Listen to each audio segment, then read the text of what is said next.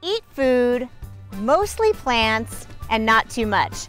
Have you memorized our catchy theme yet? Because I'm just going to keep driving it home. Now today, we're going to start focusing on the mostly plants part of that catchy phrase. And what better place to do so than on a farm?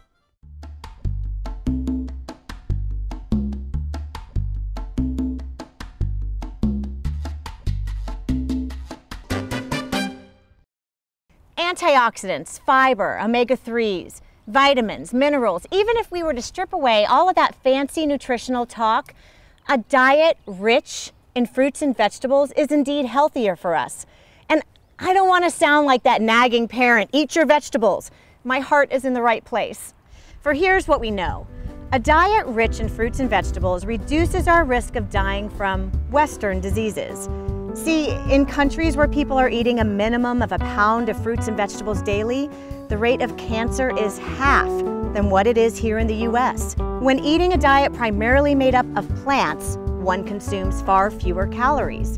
And in study after study, vegetarians are healthier than carnivores and live longer lives. Wait, did I just tell you not to eat meat?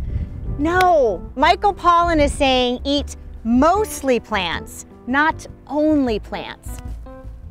But perhaps just a small shift in our thinking is all that's needed for us to adopt a plant-based diet. For example, rather than it being the main dish, maybe consider meat just an accessory or a side dish. One of the easy ways to do this is simply to swap portion sizes.